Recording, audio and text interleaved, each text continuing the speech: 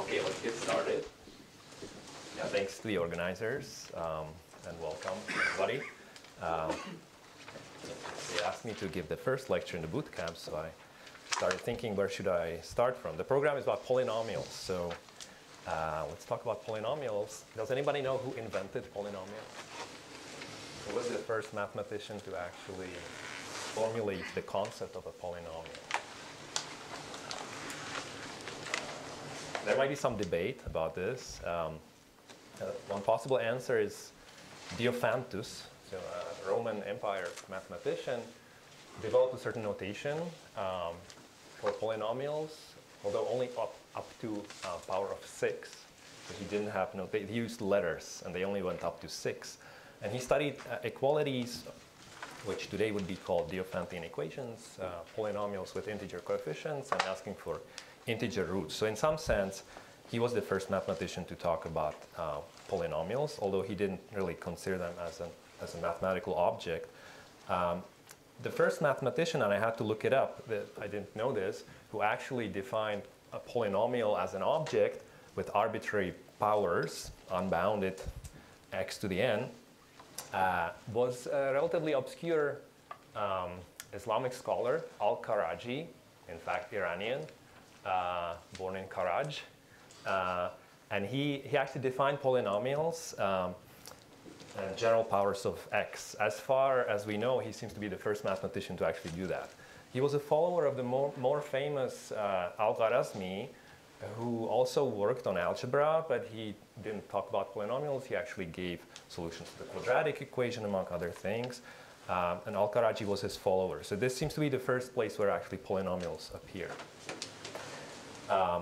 In Europe, of course, these were dark ages, and the study of mathematics didn't pick up until the 16th century, let's say, with the Italian school, culminating in the resolution of cubic and quartic equations. Cardano published closed-form solutions, and he also started talking about complex numbers. A follower of Cardano was François Biet. I'm mentioning him because he was the first one to develop certain equations relating the coefficients of a polynomial and the roots, which will be relevant for this lecture in particular. And then Isaac Newton actually took things further and developed other identities, which are today called Newton's identities. Also, although it turns out that they were actually discovered a little bit earlier by another French mathematician as well. So these are the beginnings. Now let me mention the fundamental theorem about polynomials, which is that every polynomial with complex coefficients has a complex root. And that's the beauty of the field of complex numbers, that we can take any polynomial and we can factor it into linear factors, break it down into factors of x minus lambda j. So this works very nicely in complex numbers. But if you ask for real roots, as you know, they don't always exist. Some polynomials have real roots, some polynomials don't. And it's a nice property of a polynomial if all its roots are real. So this is what we call a real-rooted polynomial. It's a polynomial which can be factored into linear factors with real roots. N roots, a polynomial of degree n. Some of them might be multiple roots, that's fine. But all the roots should be real.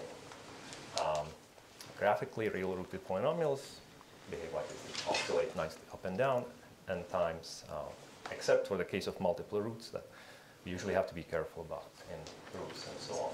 So let me say a few other things. We also know that there's no closed-form solution using radicals for polynomials of degree more than 4. But roots can be computed very successfully numerically. And what will be useful here are relations between the coefficients and the roots, although roots themselves cannot be expressed in closed form in general. There are relations which will be useful for us. So remember the French mathematician that I've mentioned in the 16th century, François Biet, he came up with these relations, which are pretty simple. directly from the expression for a polynomial as a product of x minus lambda j, where lambda j are the roots, you can derive the following, that the coefficient a n minus 1 is minus the summation of the roots, and the next coefficient a n minus 2 is the summation over pairs, of products of pairs of roots. The third one would be a minus summation over triples of roots, and so on. And the constant term is plus minus the product of all the roots. So these are called Biet's identities. Pretty simple. So knowing the roots, it's easy to say what the coefficients are. The reverse direction is more complicated. What Newton did was he noticed that if you look at the summation of the powers, of certain powers of all the roots, let's say kth powers, this is a quantity that we can actually express in terms of the coefficients in a nice form. So as I already mentioned, the summation of the roots is just minus the coefficient a n minus 1. So here I'm assuming the polynomial is monic. There could be some leading coefficient as well, but for now let's just assume it's 1. The coefficient in front of x to the n is 1. So the summation of the roots is easy. It's just minus a n minus 1. And you can continue like this. So now let's think about the summation of the squares of the roots. How do you express the summation of the squares? Well, so if you take the sum of the roots, you square that, the summation lambda j, the whole thing squared, then you will get the squares and also some cross terms. So then we subtract them out. And we know that that's exactly the a n minus 2 coefficient. The summation over pairs of roots, the products of pairs of roots, can be expressed in terms of a n minus 2. So the summation of the roots squared also has a nice expression. It's a n minus 1 squared minus 2 a n minus 2. And you can continue like this. The summation of the roots cubed can be expressed in terms of a n minus 1, a n minus 2, and a n minus 3. And there's a general formula, which is what we call Newton's identity. The summation of the roots to the power of k can be computed recursively using the coefficients mi that we computed earlier. There's a nice formula. So, so this is something that we can do efficiently, pretty easily. For every k, we can compute the summation of the roots to the power of k.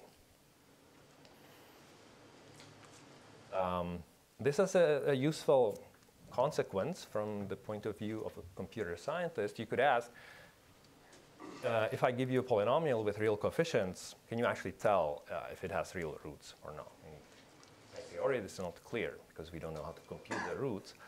But there's a nice criterion for saying whether the polynomial is real rooted or not. And this is known as the Hermite-Sylvester theorem.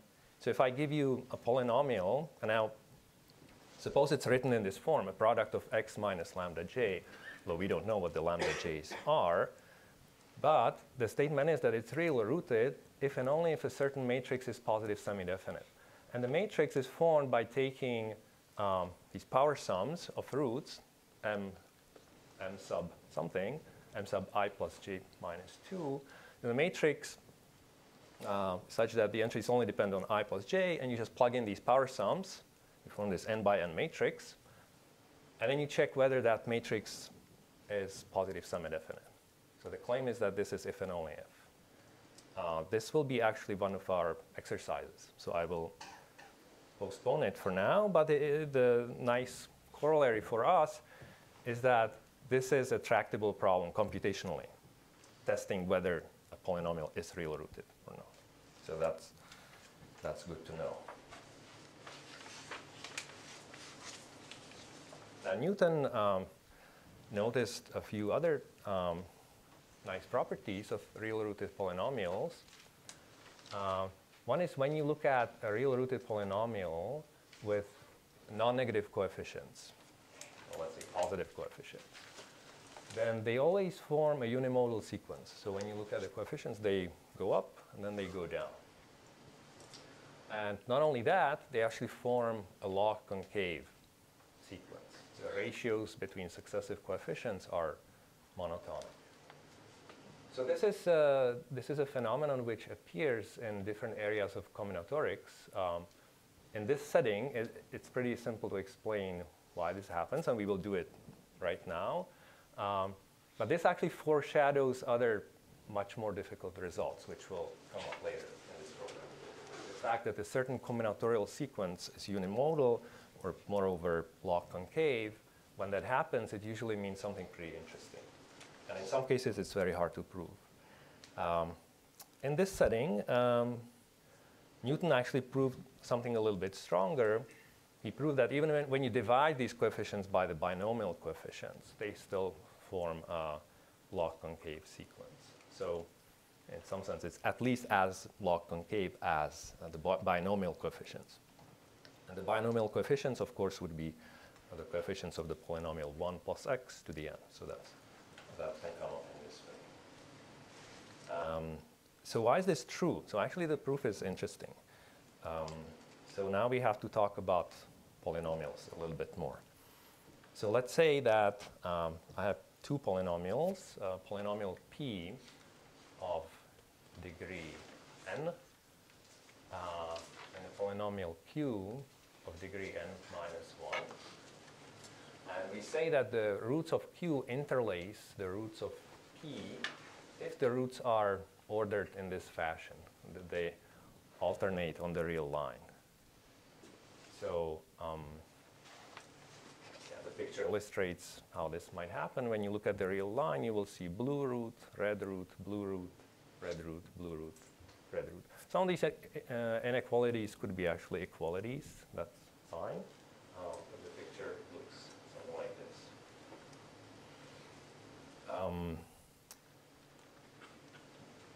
One way in which this might happen, is that you take a polynomial and then you differentiate it. So let's just think about that. That's an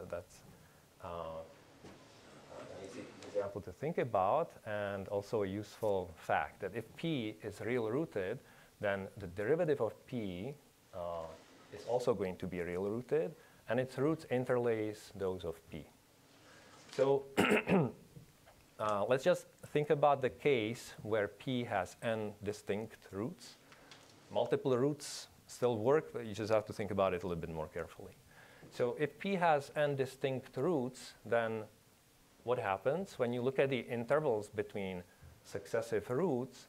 For example, here the blue polynomial goes negative, then it comes back to the real line, so it must have an extremal point somewhere between the two roots. So between every two consecutive roots, there must be an extremal point of the blue polynomial, and this extremal point is a root of the derivative, which is the red polynomial, right? So between every two consecutive roots, the derivative has a root.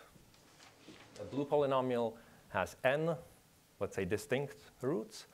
So the red polynomial has n minus 1 distinct roots, one in each interval between two consecutive blue roots. So this is what happens for the derivative. More generally, this is one of the operations that you can do on a real-rooted polynomial, and it still remains real-rooted. So this will be a running theme here. What are the operations that you can apply to a real-rooted polynomial, and more later stable polynomials, which I'm not defining yet what they are. But the important thing is, what are the operations that you can apply to these polynomials? And they still remain real-rooted. And taking the derivative is the first such operation. This lemma states that this is what you can do.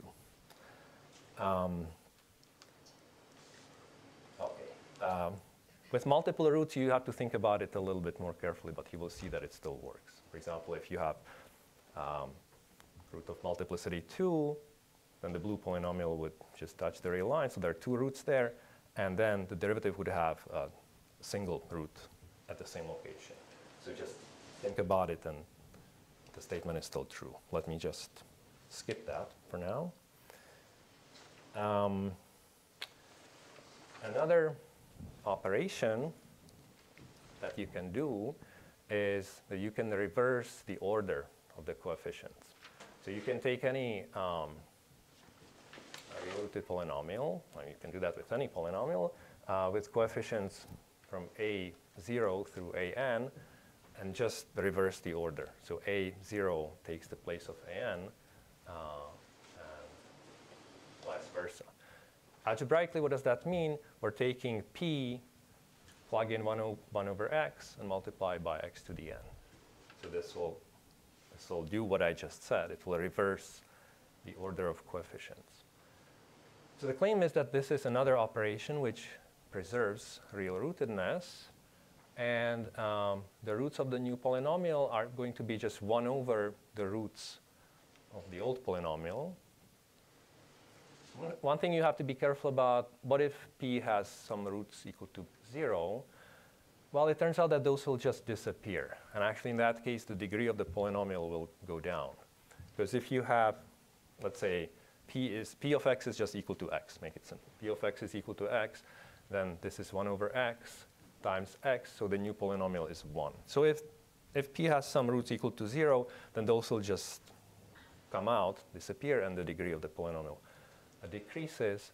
But apart from that, all the roots of the new polynomial are going to be 1 over the roots of p, which is easy to see just by substitution, right? This is 1 over x here. So that's what happens. And if p has this expression, product of x minus alpha j, then the new polynomial is going to be the product of 1 minus alpha j times x. So the new polynomial has, again, real roots. And it has the number of roots corresponding to its degree. The 0 roots just disappeared. So the number of roots that disappeared is exactly by how much the degree went down. So you still have all roots real. So it's OK. So this is our second operation that we can perform and preserve real rootedness. All right? So now let's actually prove Newton's inequalities. And actually, more than the specific proof here, what is important is the idea here. So the idea is that we want to say something about a triple of coefficients. We have a polynomial, OK? And we have this triple of coefficients. We want to do that for every k. But for some particular k, I want to say something about the relationship of ak minus 1, ak, and ak plus 1. OK? So the way I'm going to do that is that I'm going to massage the polynomial in certain ways using my operations in such a way that I extract some quadratic polynomial, which has only these 3 coefficients, so I can say something about them. But the operations that I use are exactly those real rootedness preserving operations. So throughout the process, the polynomial will remain real rooted. And this will foreshadow many other arguments that will come up in this boot camp and in this area where you want to say something, you want to prove, let's say, that a certain polynomial is real rooted. So start from something that you know to be real rooted and massage it using your operations until you get what you want. And what you get is guaranteed to be a real rooted or stable polynomial. So let's do it here just to see how that might work. So we have this degree n polynomial, and I want to kill everything except for these 3 coefficients. So first, let's differentiate it until all the stuff below ak disappears. So just differentiate it k minus 1 times, and this will bring the relevant coefficients to the bottom of the polynomial, the constant term, linear term, quadratic term, and then we have some other stuff above that. And we get some coefficients, which you don't have to worry about too much. Some factorials will come out. Now I would like to kill all the coefficients above the quadratic term, right? So I'm going to reverse the order of coefficients by using the operation that I described. This will bring the coefficients that I care about, will bring them to the top of the polynomial, the top 3 powers. And then we have some junk here that we don't care about. So let's differentiate again until all this junk disappears. So differentiate n minus k minus 1 times. And all that remains is a quadratic polynomial, right? We destroyed all the terms up here, and we obtained a certain quadratic polynomial which contains the coefficients that we care about. So now what do we know? The only information, and the important information, is that this polynomial is real rooted. Because all the operations were preserving real rootedness. And it's a quadratic polynomial, so that's a simple thing. How do you check if a quadratic polynomial is real rooted? The discriminant should be non-negative. So just write down the discriminant of this polynomial. There's a bunch of factorials here. You rearrange things nicely, and you get exactly this inequality. This is Newton's inequality. The coefficients divided by the binomial coefficients are log negative.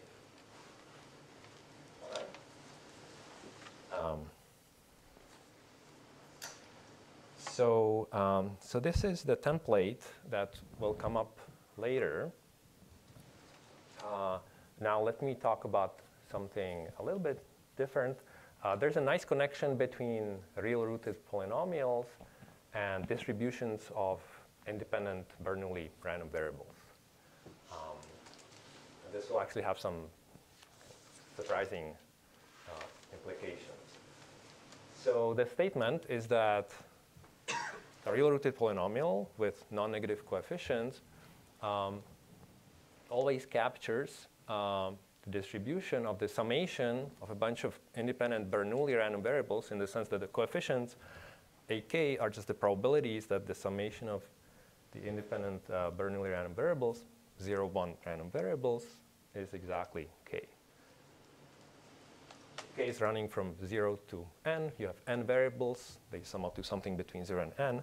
And the statement is that this is a if and only if. The polynomial is real-rooted if and only if it captures this kind of distribution or non-negative coefficients. So why is this true? Again, not too complicated. So if the coefficients have this form, if AK is the probability that for a certain collection of Bernoulli random variables, the summation of yj is equal to k, then, well, we can write the polynomial in this form, the summation of aj x to the j. So this is an expectation of this expression, is the moment generating function, x to the summation of yj. The expectation of that is exactly my polynomial, right? If the variables are independent, then we can break it down into a product of expectations.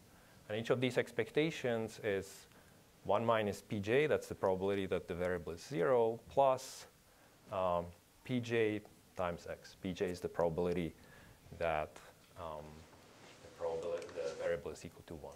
Right? So it's a product of linear terms, linear factors with real coefficients. So it's a real-rooted polynomial.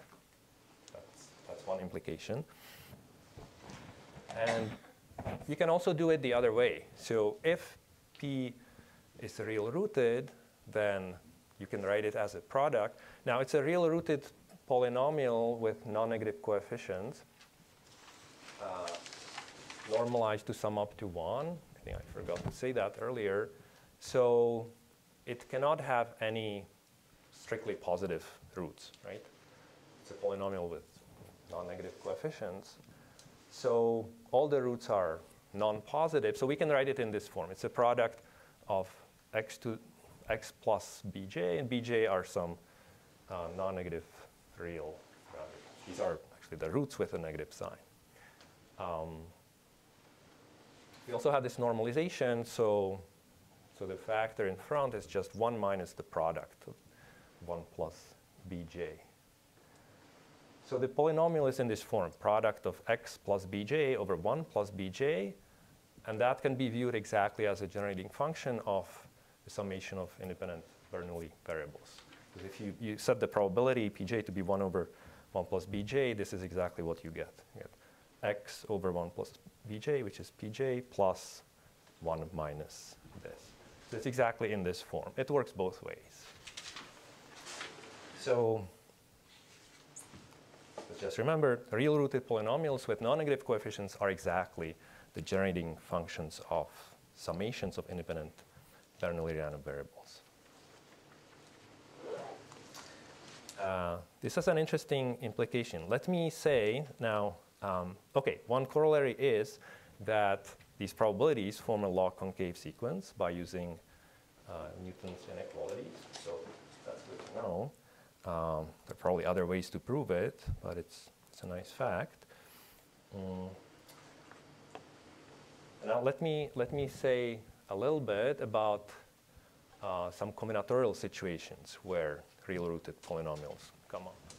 The reason why we are having this semester is that not because some polynomials are real-rooted just when you write the formula, but because polynomials that arise in interesting combinatorial situations happen to be real-rooted. So let me give you two examples which will come up later in the bootcamp. I'm not going to prove now that they're real-rooted, but they're both pretty important. The first example is the matching polynomial. The matching polynomial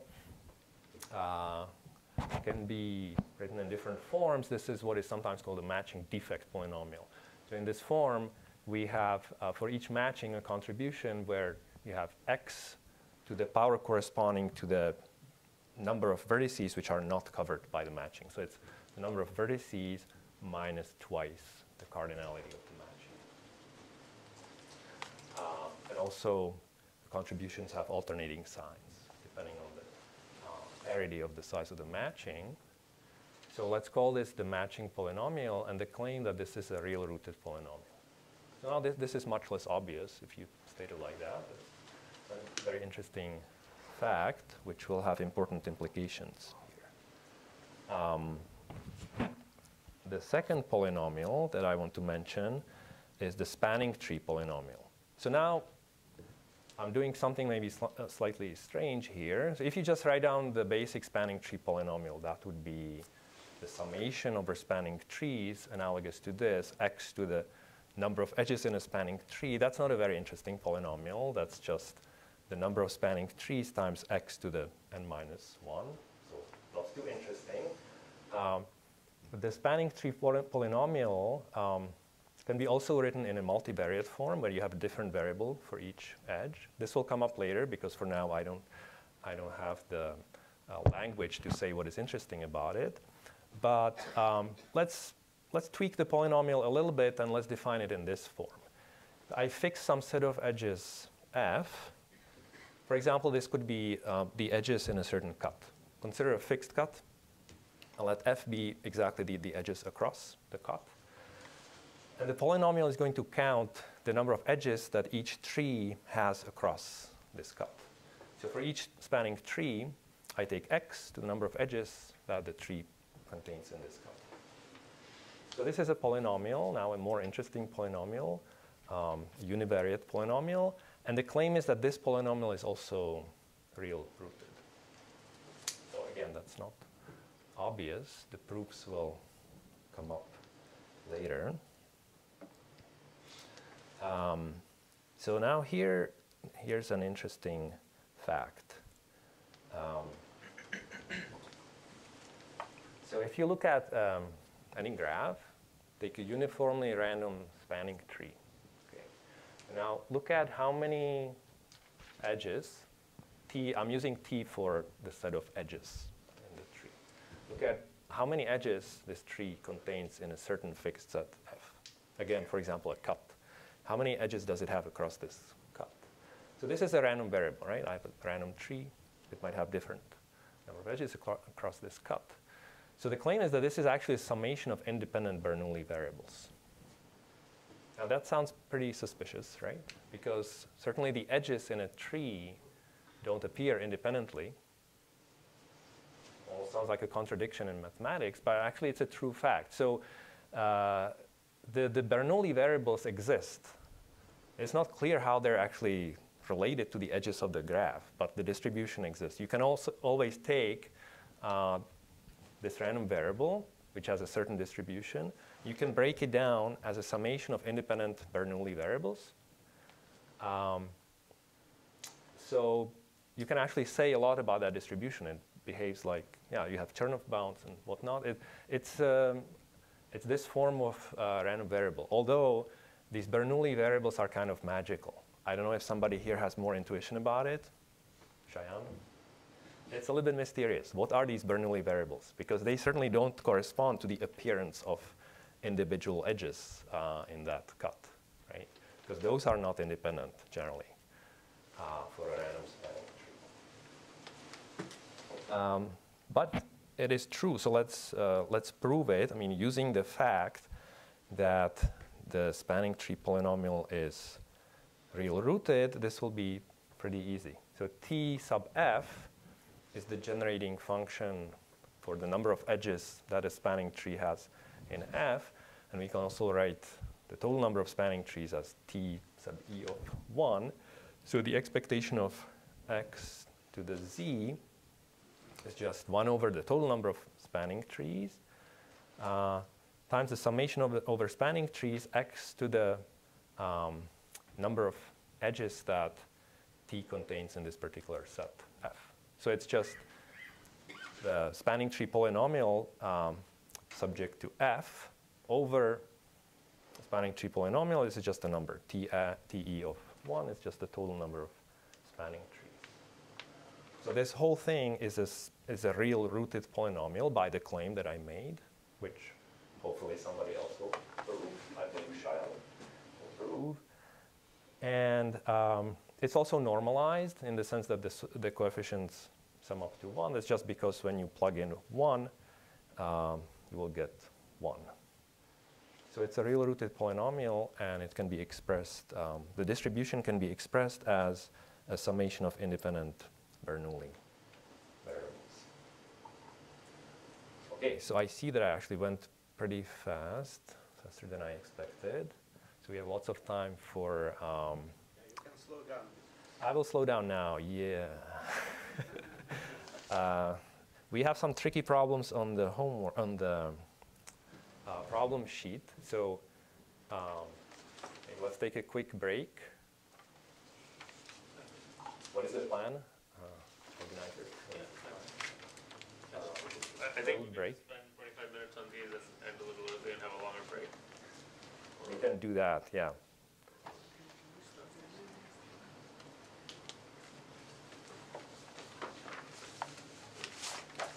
Let's have a little break now, and then we will decide what to do. And meanwhile, look at the problems, and we will see how this goes.